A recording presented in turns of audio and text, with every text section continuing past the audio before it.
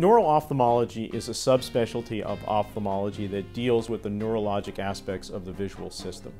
One of the main roles of the neuro-ophthalmologist is to establish a diagnosis given an unusual set of symptoms. Depending on the circumstances, a neuro-ophthalmologist may treat a disorder or refer a patient to a particular subspecialist, such as a neurosurgeon. A neuro-ophthalmologist typically sees patients with headaches, double vision, and unexplained visual loss. Disorders that are commonly seen include optic neuropathy, optic neuritis, stroke of the visual system, brain tumors, papilledema, Graves' disease, and myasthenia gravis. A neuro-ophthalmology evaluation consists of a thorough examination of the visual system, including a general ophthalmic examination and more extensive testing such as color vision, visual field testing, and ocular motility testing.